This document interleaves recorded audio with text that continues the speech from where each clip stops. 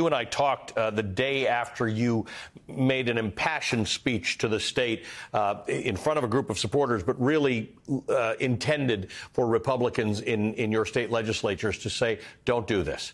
Don't do this. You are going to do real harm.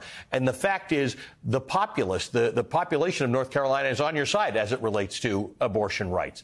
But the Republicans did it anyway. Yeah, this is not who we are as North Carolinians. And the thing about it is that every single Republican voted to override my veto. Every single Democrat voted to sustain it. Even Republicans who had promised that they wouldn't do it. That shows you that we just cannot believe them. Many Republicans are so extreme, they're now trying to moderate a little bit during the campaign, but we cannot believe them because every single one of them voted that way. Look, this is happening all across the country. Women's reproductive freedom is under attack. We saw it in the Supreme Court today. I mean, clearly they're just going after women's reproductive freedom in every way that they can possibly think of. That's why it's so important for us to defeat candidates like Mark Robinson here in North Carolina with a great Democratic nominee who's our current Attorney General, Josh Stein. And that is why we have to elect Joe Biden and Kamala Harris. You know, they will put Roe v. Wade into federal law if we can get a Congress that would send them a bill. They were here today. There's no better place than North Carolina for them to come today than to celebrate health care. I mean, we already have a million people on the Affordable Care Act. We've just expanded Medicaid in a bipartisan way. And now we're signing up about 1,000 people a day. And these are our child care workers. These are people who look after our seniors. And Donald Trump and the people like him want to take it away. Candidates like him want to take the health care card right out of the hands of people who have just gotten it here in North Carolina. We have to stop them. Which it's hard to understand. I mean, I lost count of the number of times Republicans tried to repeal and replace Obamacare over the years. In the end, they're still running on that. No one in all those efforts, dozens of efforts, came up with something better, came up with an alternative. I think we can all acknowledge everything can be done better, but that's not what Republicans were trying to do. This is kind of like the southern border issue. This is kind of like reproductive rights or IVF in Alabama. It's not clear what the goal is other than to be disruptive. Well, they talk about repeal and replace, but there's no replace. There's no place, yeah. Every single time they talk about getting rid of health care for people. And just like you say, the southern border, here we had legislation that was the strongest border protection ever.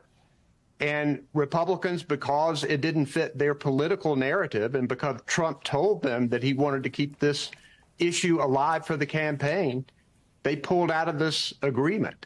And that is the way they operate. They're going for power, and they're not paying attention to the real issues that are facing the people of North Carolina and the people across this country. So we're going to work very hard. I think the road to the presidency runs through North Carolina. And when you look at our statewide candidates, they've nominated people like Mark Robinson, like Dan Bishop for Attorney General, who's in Congress now and part of the Boebert Gates, Marjorie Taylor Greene cabal. They've nominated someone for superintendent of public schools in North Carolina who believes that teachers ought to have guns in the classroom, who homeschools all of her children and took them to January 6th at the Capitol. I mean, that is the kind of extreme Republican lineup that's in North Carolina, and why we believe that we can get a massive turnout in North Carolina for President Biden, for our slate of Democratic candidates, and turn North Carolina blue in 2024. We're working very hard, and we were glad to see the president and vice president today. They've been here quite a bit. We are a targeted state, and we're going to continue to work hard to make sure that this election preserves our democracy, preserves women's reproductive freedom, preserves the opportunity for people to get health care, because I think that's what everyday Americans care about right now. We have a piece of news in here. Marilyn Lands has just won the House district seat in Alabama on a platform, she's a Democrat, on a platform of repealing Alabama's no exception abortion ban, fully restoring access to IVF, and protecting the rights to contraception. So this is the things of what you speak. For those of us who don't understand how North Carolina works, why is it that statewide a guy like you got more votes than Donald Trump did in 2020, but at the same time you've got veto-proof majorities in your state houses? What's the thing we have to understand that puts Mark Robinson in play, given that the things he stands for stand in stark contrast to what North Carolinians say they want, particularly as it relates to things like abortion rights? Well, the first thing is technologically diabolical partisan gerrymandering. That's how they control a supermajority in the legislature. For 4 years, we had broken that supermajority, and every single one of my vetoes held. I think when you have a lower profile race like lieutenant governor, he won in a crowded Republican primary with 30-some% of the vote, and it was in a presidential year. A lieutenant governor's race can not get very much attention. People are finding out who Mark Robinson is now, and I believe that North Carolinians do not want to go back to the days of the cultural war. Remember, I got elected at a time when we were still walking through the rubble of the bathroom bill battlefield in North Carolina that was wrong in and of itself, but also hurt our state economically. We were able to get that repealed. Now you have someone like Mark Robinson who wants to go back to the cultural war. Donald Trump plays into that narrative as well.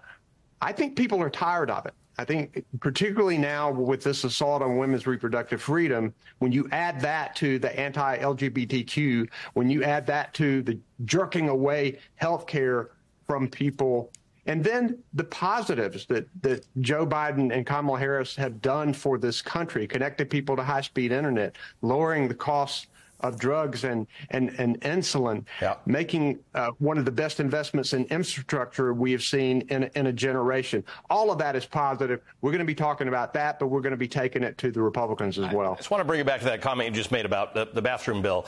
There's a letter from the Connecticut Democrats who written to officials at the Connecticut Department of Economic and Community Development to explore opportunities to attract businesses from North Carolina in the event that Mark Robinson is elected. The nomination of Mark Robinson as a candidate for governor of North Carolina. We're in a time, unemployment is low, wages are going up, GDP is strong. It's not the most even economy in the world, but it's going in the right direction. It's a bad time for a state, particularly North Carolina, but any state, to come up with things that are going to cause businesses who need to keep their employees happy, because it's hard to get employees these days. It's a bad time to be making those kinds of decisions about abortion and about gay rights and things like that. Yeah, why would we make those decisions that would turn people away? I love my buddies in Connecticut, but we are not going to elect Mark Robinson, so they can stay away.